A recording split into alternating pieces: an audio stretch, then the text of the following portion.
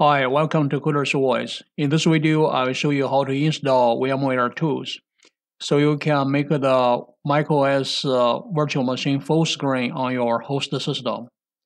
This is the fourth video about how to install macOS. You may check all the links below this video about other videos on how to install macOS at the virtual machine. After you install the macOS on the VMWare Workstation player, you may find that there is some problem. For example, you cannot have a full screen for the virtual machine. Also, the mouse cursor is a little bit sluggish. And more importantly, you cannot drag and drop the files between the host system and the virtual machine. For example, I cannot move this file from the host system into the virtual machine.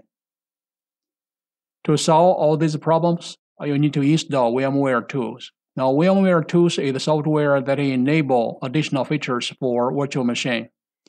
For example, to improve the performance of the mouse and the keyboard. Also, you can make the virtual machine full screen. More importantly, it will enable the drag and drop of files between the host system and the virtual machine. However, after you install the macOS virtual machine, you cannot install the VMWare Tools directly. For example, if I click this Install Tools now, I will see this error message. Also, if you install from here, click Install VMWare Tools, you will see the same error message. This is because the macOS installation ISO file was already mounted. So you need to unmount the installation file, then mount the VMWare Tools ISO file, and then you can install the VMWare Tools. I will show you how to do it. First, let's close the virtual machine. Now you need to get the VMWare Tools software. You may Google VMWare Tools and click this link. And click Go to Downloads. Go to the bottom. You will find the VMWare Tools package for the macOS. There are two file formats, one the GZ, one the zip. You probably want to download the zip file. Click Download now. You need a customer account in order to download the software from VMware. If you don't already have an account, you need to create one. So click this Sign Up Now. And just fill out all the required information. I already have one, so I will just use my current account. I just sign in. And click All Products. Find the VMWare Tools. Click View Download Components. And go to Downloads. Then find the right file. And you probably want to download this zip file. I already downloaded it. So I put it on the desktop here. Once you have this file, you can unzip it and just move this folder into any place you want. I just put it on the desktop. Once you have this folder, you can start the VMware Workstation player. Select the OS and edit virtual machine settings. And I click CD, DVD.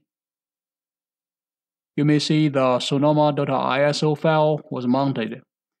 This was also the reason that you cannot install the VMware Tools directly after the installation. So you need to change this file into the VMware Tools ISO file. So select this Darwin. This is the name of the current version of the VMware Tools. Click Open. And then click OK. Now click Start the virtual machine. Log in. Now you may see the VMware Tools disk file was mounted. And just click it. And click Install VMWare Tools. Click continue, continue, install and password, install software. Click OK. Now you need to go to the settings to allow the installation of this system attention. Click OK. Then go to privacy and security. And just click this allow button to install the extension. Password, modify settings. And now restart it. I'll close this window and then click restart. Log in again.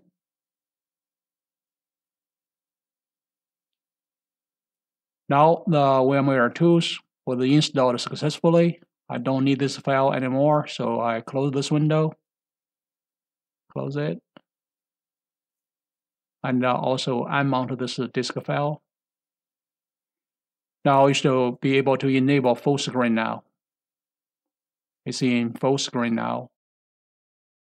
The mouse is also pretty smooth. You can also head this VMware toolbar. And now you have a full screen for the macOS virtual machine. If you go to the settings and go to display, you may see that the macOS virtual machine is in full screen mode now. This is the resolution of my current monitor. If you have followed all 4 videos, you should have a fully functional macOS virtual machine now. Finally, a suggestion for solving the full screen and sluggish mouse cursor problem. The key to the solution is that you should have a good graphics card. Even if you have a good processor, if you don't have a good graphics card, you could still have a sluggish mouse cursor. So the key here is to have a good graphics card. Okay, that's it. Thanks for watching. See you next time.